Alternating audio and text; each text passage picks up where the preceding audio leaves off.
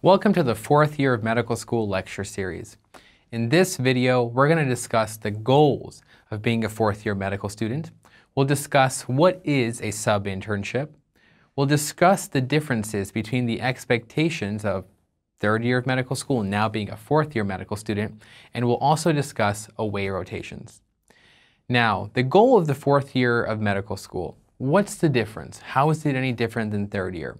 Well, the fourth year of medical school is the home stretch. This is where all your hard work culminates into taking USMLE Step 2, you perform sub-internships, and during your fourth year, you apply to residency and you hopefully match. These are the goals of the fourth year of medical school. Do well on Step 2, rock your sub-internships, match into the program of your choice, go on and have a great life. But the expectations for a fourth year medical student are greater substantially than that of a third year medical student. In life, as you progress every year through your academic training, a little bit more was probably expected of you each year. You can think of that in college and in the beginning of medical school. However, the transition from the third year of school to the fourth is actually quite a significant jump. You are expected to make the largest leap as a student from the third year of medical school to a somewhat fairly functioning sub-intern as a fourth year of medical school. So on that topic, what is a sub-internship? The fourth year of medical school contains core rotations that are similar to the third year of medical school. However, certain rotations during the fourth year of medical school are called sub-internships. This means the fourth year medical student will be on a rotation and they will be auditioning essentially or attempting to perform or work at the level of an intern. And so we call this a sub-internship or a sub-intern. And the purpose of this sub-internship is multifold. The first is applying to residency. That's the first reason we do sub-internships. You want to go to residency. Now, part of the residency application process requires letters of recommendation. Students will traditionally perform sub-internships during their fourth year in the specialty interests of their choice. For example, if you wish to apply to neurology residency, then you will perform a neurology sub-internship at an institution. During this rotation, you will work really hard. You'll try to work at the level of an intern, try to impress the residents and your attending, and in that process earn a very strong letter of recommendation from an attending in the specialty of your interest. And then you will use that letter to apply to residency programs of your choice. This is the key reason of why we do sub-internships. The second reason is for graduation requirements. Most medical schools require that students complete sub-internships in various core rotations for graduation. For example, if you are applying to neurology residency, you will perform a neurology sub-internship like we previously stated. However, your school may also require you to perform an internal medicine sub-internship just as a graduation requirement. An important note, if you are performing a sub-internship in a specialty outside of the specialty you're applying for, don't slack off. For example, if you're applying to neurology and your program says, you know what, you got to do a medicine or a surgery sub-internship as a graduation requirement, don't say to yourself, oh, well, I'm not going into that, I'll just slack off. No, all right, that's a big mistake. Don't do that. It is absolutely imperative that you work as hard as you can on any sub-internship that you're on. Slacking off during a sub-internship will be noticed, and your program director or some other program director, they all talk to each other, and they may speak of you, and this could inadvertently hurt your chances of getting into a residency of your choice. Never, ever, ever slack off during a sub-intern. You're always expected to perform your best irrespective of specialty interest choice. And let me tell you why. When I was on my internal medicine rotation and I was on the sub-internship at that point, I had to do the sub-internship even though I was going into neurology for a simple graduation requirement. Now, that sub-intern, you're on the service, the attending comes in and says, okay, who's on the team today? This is what they always ask on the first day. Here's our third year, here's our fourth year sub-I, and then here's the residents, and here's our whole team. The moment you're categorized as a sub-internship, the attending has eyes on you. They want to see how you perform. They're interested in evaluating you. So just being the sub-intern on a service, you immediately get the spotlight, whether you like it or not. And if you don't perform well, that attending will notice because the spotlight's on you with the big label of sub-intern, and they could go talk to their program director, and the internal medicine program director could go speak to the neurology program director and say, hey, that kid I think wants to do neuro, but he was on my service and it didn't go too well. So it could all come around. So never slack off on a sub-internship. You're on the spotlight.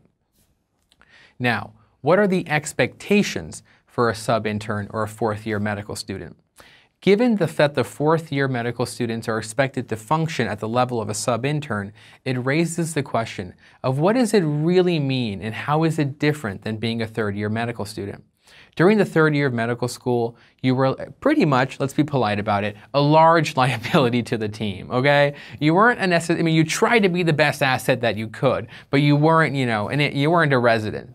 The third year medical students are new to the hospital environment. They're still learning the ropes. They're still trying to know how the hospital works. So they're continuously taught by residents on how to do things. Now, as a fourth year student, the expectation is that you've learned the basics. You know how to interview patients. You know how to perform exams. You know the basics of medical management and how to get that started.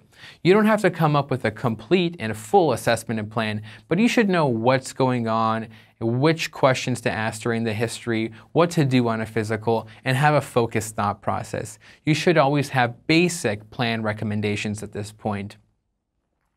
Now, there is the increased expectation for fourth-year medical students, and this may seem daunting. You may say to yourself after I just said all that, hey, I don't know if I know all the right questions to ask during a history. I don't know if I know all the maneuvers. What if I'm not very good at performing a plan? Oh, Mo, you're stressing me out. Why am I watching this video? It's okay. It can seem daunting, and it's supposed to. Remember we said the third year to the fourth year is the biggest leap you have to make. It's when you become the biggest kid of all. You suddenly got to grow up. So how do you go from being a kid, third-year student, to a big kid, fourth-year medical student? And really, you have to become more in control, and you have to ask more thoughtful questions. And in fact, there is a secret to this, and you will need the strategic help of your interns and your residents.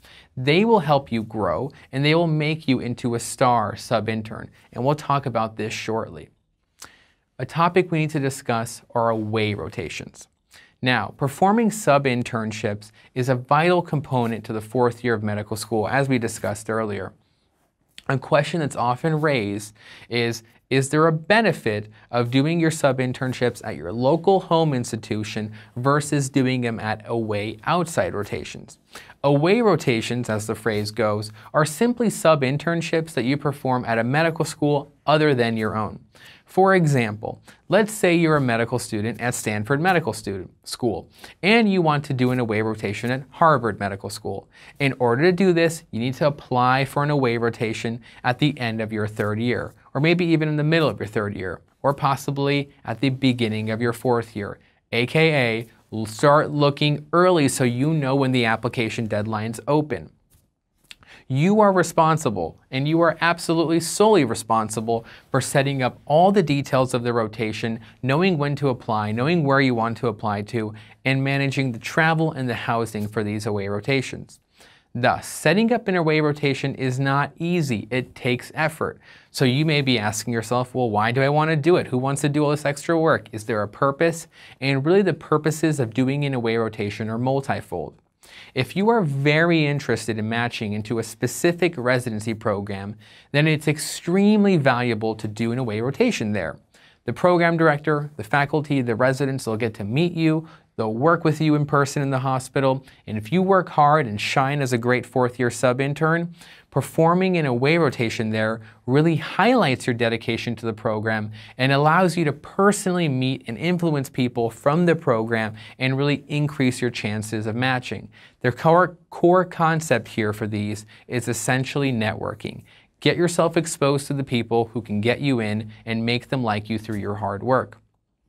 Also, another reason for seeing how or doing an away rotation is you want to see how other hospitals in other parts of the nation or world practice medicine. You can expand your understanding of how medicine is practiced even within your own specific specialty and broaden your worldview. For example, there were some students in my class who were going into neurology with me, but some people did rotations on the other side of the coast, or some did them internationally, just because they wanted to see how is neurology practiced somewhere else and how does it differ from how we do it. Neurology is not the same anywhere, and medicine is not the same anywhere. So you really have the opportunity to expose yourself to more ways in which we practice medicine. Another reason why some students do away rotations is simply for fun. You can do an away rotation at a great vacation spot. I've had friends do away rotations in Hawaii. Sounds pretty nice. They were surfing. Or you can do an away rotation near family so you can visit them, right? This third reason of doing away rotations is more personal enjoyment and organized, but just so you know, this is a thing that people do as well. Now let's go over what we've talked about. The goal of the fourth year of medical school is to match into a residency program. The sub-internships are core rotations that utilize, and you can shine as a student, build a networking basis for matching into your residency program of choice. As a fourth year medical student and as a sub-intern, you have high expectations, and you're expected to function at the level of an intern. Away rotations are great ways for you to express your interest in a specific program or see how medicine is practiced at other institutions. Thank you.